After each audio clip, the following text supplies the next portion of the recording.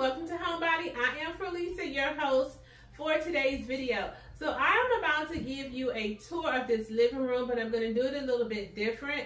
But before I do that, I want to show you an item. If you're interested in seeing the item and the tour, just keep on watching. Okay, loves, I have a portable air conditioner. I love this portable air conditioner. We've already tried it out and whatnot, but I want to show you guys how to hook it up and what all came within the box.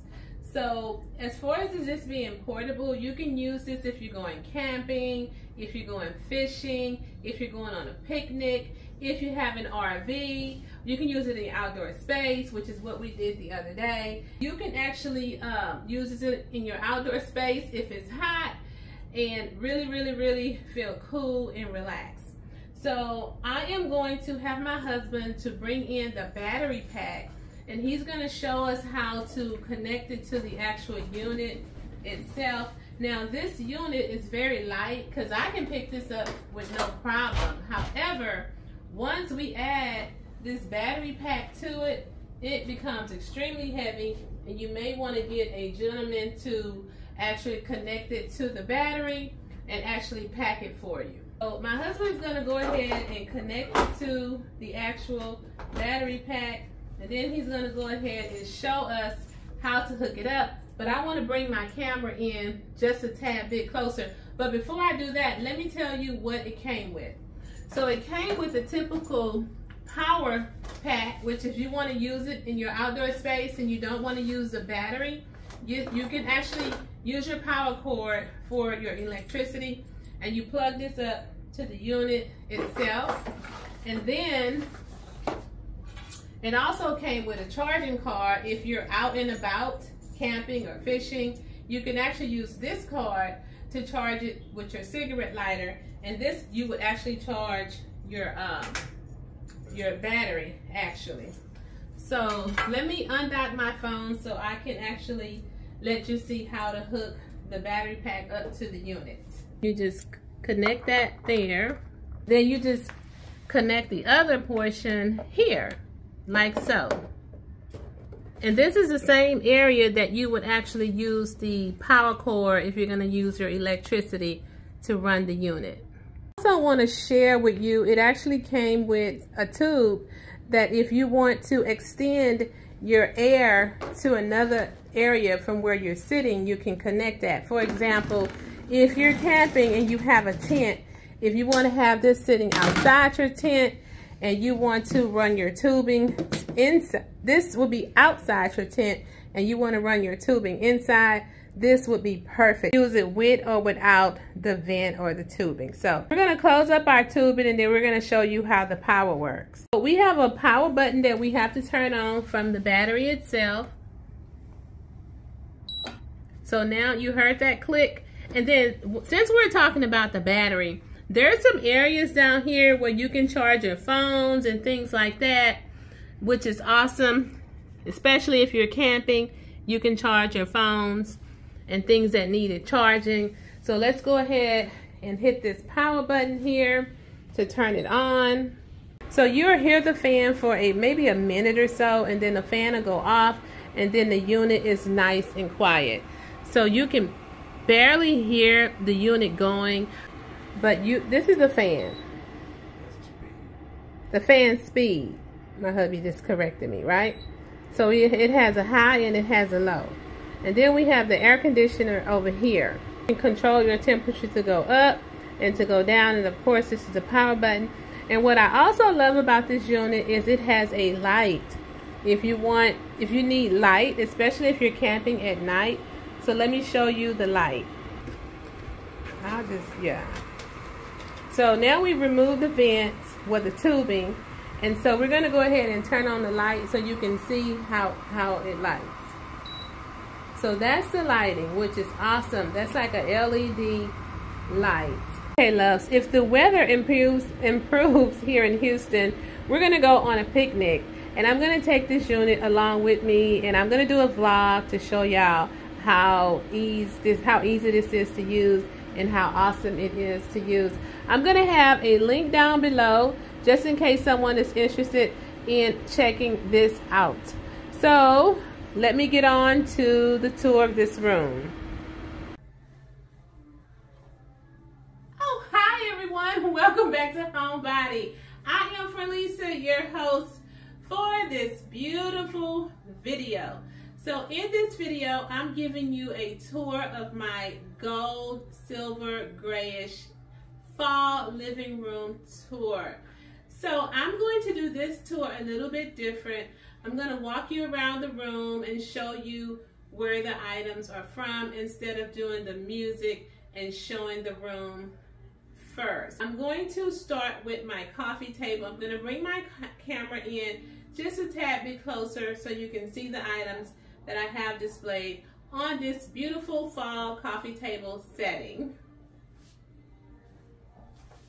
Okay, so I think you can see everything here. So this bushel of fall arrangements here, these are from Hobby Lobby. I'm gonna knock stuff down. I've had these for about 5 or 6 years. I think I have about maybe 10 bushels of these. I didn't see these at Hobby Lobby for fall this year. So this is a really, really cute bushel of arrangements to use for the fall. The vase is from Z Gallery. I think it's still available. You probably can get your hands on it. If so, I will place a link down below. These votive candles are actually from Hobby Lobby. You can still get your hands on those, but Hobby Lobby doesn't allow us to link their items. So you're gonna have to go into Hobby Lobby and look for those candles. The candle holder is from Michael's. If it's still in stock, I will place the candle holder in the link below. Now I'm gonna do a little closer up for you at the end of the video so you can see how beautiful everything is. My coffee table is from Rooms to Go. Then I have a gold pumpkin underneath this on the second shelf. It's actually from Pier 1. So let's move on to the beautiful display that I have here on my mantle and my fireplace. Okay, loves. So my actually fireplace is from Wayfair. I love it because it has a sleek, slim design for a small space. And as you can see, my living room is a small space, but I don't care. I just do everything with a bang. Small space, so what, right?